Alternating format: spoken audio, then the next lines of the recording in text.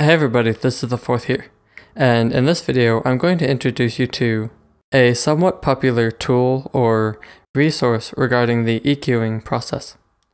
And this tool or resource is a frequency chart. And there are a ton of different frequency charts out there. There are even, different types of frequency charts, because basically a frequency chart is anything that kind of plots the frequency of your audio and provides certain attributes to different frequency ranges. So these can, describe note values, they can describe the character of instruments at different frequencies, they can tell you what frequencies certain instruments play in, and, all kinds of things like that. And in this video, I'm going to be focusing on just one example of a frequency chart, but it has quite a few different things on it, as you can see. And if you want to download this, I will have a link in the description of this video. So, you could download it and be looking at it while you listen to me talk, and just get a better look at everything. Now, in my opinion, frequency charts aren't, the most important thing. Obviously, the most important thing is going to be your ears and how you hear the sound and just paying attention. But certain charts can definitely be helpful. The value of a certain frequency chart depends on the information it's displaying. So you can see in this example, towards the bottom, your frequency values are displayed. And they range kind of from about 20 Hz to about 20,000 Hz. And that is, pretty much our hearing range, give or take. We can hear from about 20 or 25 Hz to 20,000 Hz. And the exact hearing range will vary from person to person, and as we get older, our hearing abilities in the higher frequencies kind of diminish. So maybe an older person can only hear to about 16,000 Hz or 15,000 Hz or, whatever. So usually it's safe to say that the human range of hearing is about 25 Hz to about 20,000 Hz. And most frequency charts will be laid out with somewhere around there as the maximum and minimum frequency values. And so at the top here, you can see you have a number of different instruments and their frequency ranges being displayed by colored bars. So for each instrument, the range of the colored bar will display, the frequency range of that instrument. And to me, this is the kind of frequency chart that isn't super important or super useful. Maybe other people have different opinions, but to me, I can pretty much find that out on my own using a spectrum or just really listening. And, it's not going to be hugely helpful in the actual EQing process, in my opinion. But for some of these instruments, you also have certain attributes labeled at different frequencies. And these attributes can be quite helpful.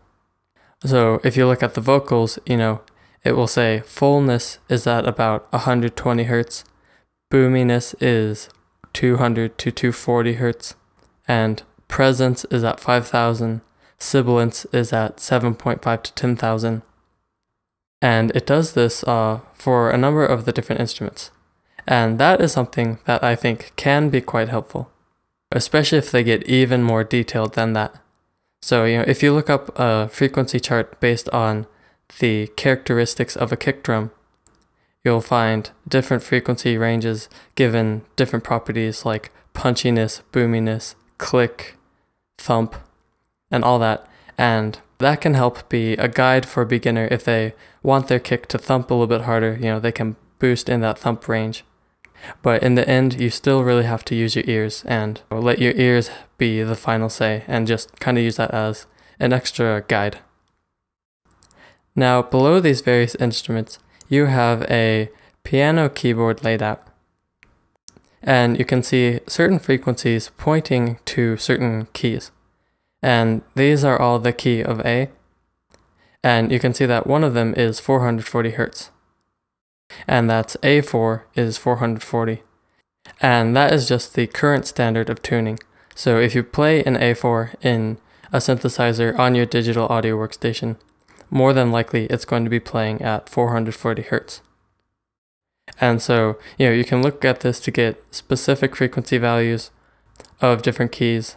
Some charts will give you a specific frequency value for each key, but on this one it only provides the A's, and then you can get a decent idea of the other keys just by looking at that.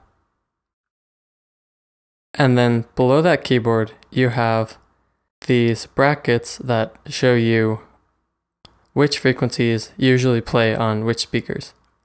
And you can see that the subwoofers range from 20 to 110, mid-range speakers range from 110 to 3500, and then the tweeters play 3500 and above. But the most useful section of this particular frequency chart, in my opinion, is this bottom section here. And this just displays different frequencies and provides a general name for those frequency ranges. And to help display this information, I'm going to be playing this song and use an EQ to kind of solo those frequency ranges as I mention them.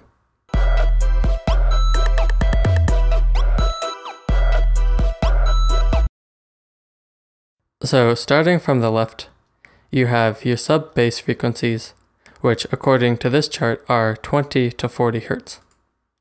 And you should keep in mind that different charts might provide slightly different frequency values for the different ranges, and they might be less specific than this chart. They might just say sub-bass, bass, mid-range, high-end, or any number of things. So again, you don't want to just trust this one chart completely. Maybe look at a few different charts and take the information from the various charts to get an idea of what exactly is your sub-bass, what exactly is your bass, and your low mids, your high mids, and your high frequencies. And the reason this will be helpful is because if you want to get feedback on tracks, or if you watch a lot of different tutorials, they will talk about these different frequency ranges. And they will specifically talk about the sub-bass or the low mid range. And it can be really helpful to have an idea of what frequency ranges roughly they're talking about when they mention that in the feedback or tutorials. So in this song, this is what the sub-bass range sounds like.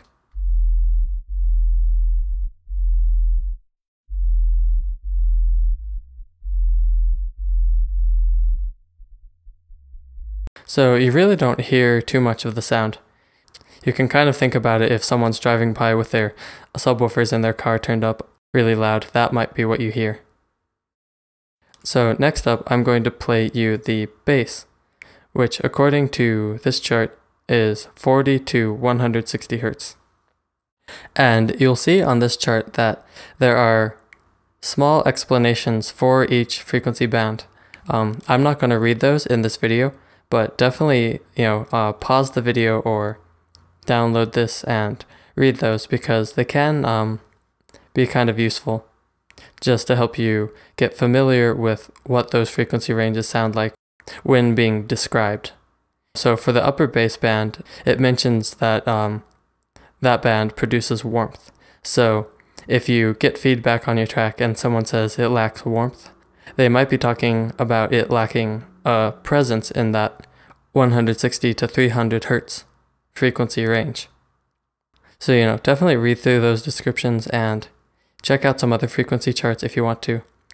Just don't put all your faith into them and, kind of use them as an additional aid. So here is the bass band in this song.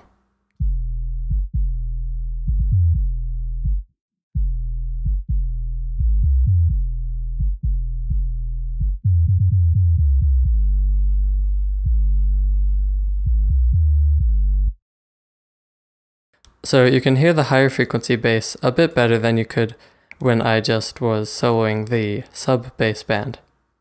And now the next frequency band is the upper bass band, which according to this chart is 160 to 300 Hz. And it sounds like this.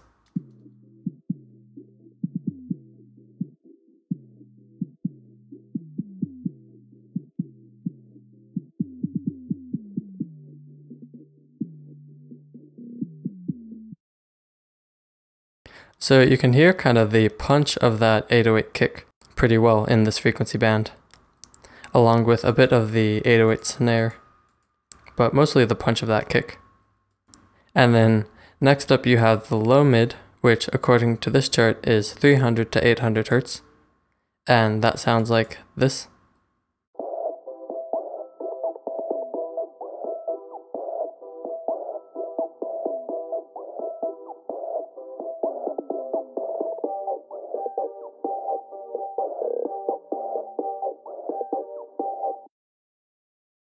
And now you're starting to really hear some of the other sounds coming through, and the punch of the snare, that 808 snare, comes through pretty well.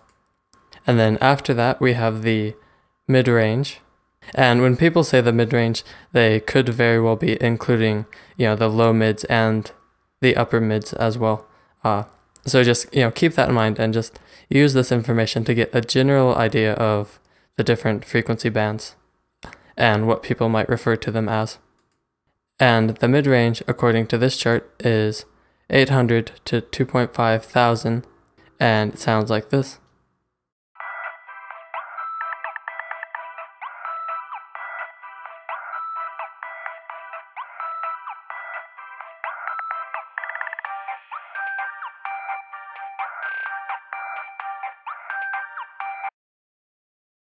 So you can hear that in the mid-range and the low mid-range and even the upper mid-range, there's quite a bit of stuff going on, and it can get pretty busy, so you really have to keep track of your mid-range when you're mixing and make sure that things sound pretty good in there.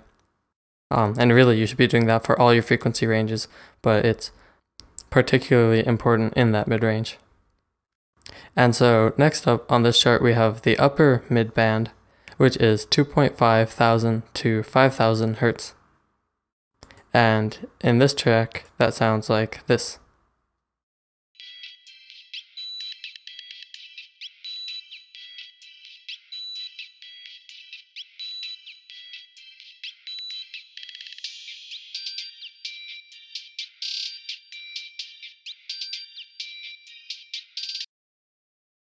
And so in this frequency range, you could hear that crash cymbal and also the higher end of that snare, along with the higher ends of some of the other sounds.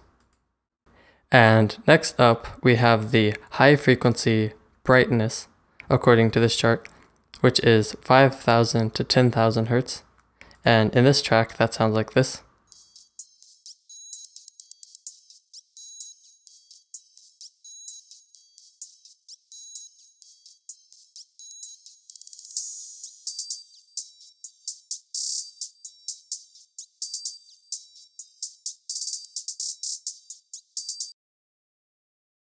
And you can really hear the high end of that snare now, and the cymbal and the hi-hat. And finally we have the ultra high frequencies, which is 10,000 to 20,000 according to this chart. And it limits it at 20,000 because that's pretty much the top of our range of hearing. So that is what this frequency range sounds like in the song.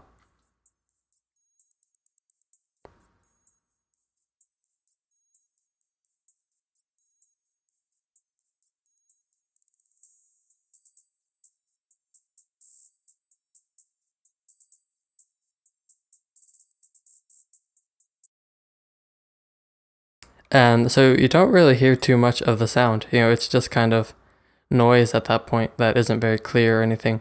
But, that adds some nice clarity to the sound and makes it, sound nice and bright and, I guess, professional, for lack of a better word, as long as you don't overdo it or anything.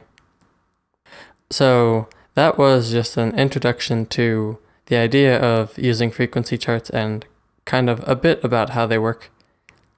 And also a bit of an analysis of the different frequency ranges. Hopefully you thought that was helpful.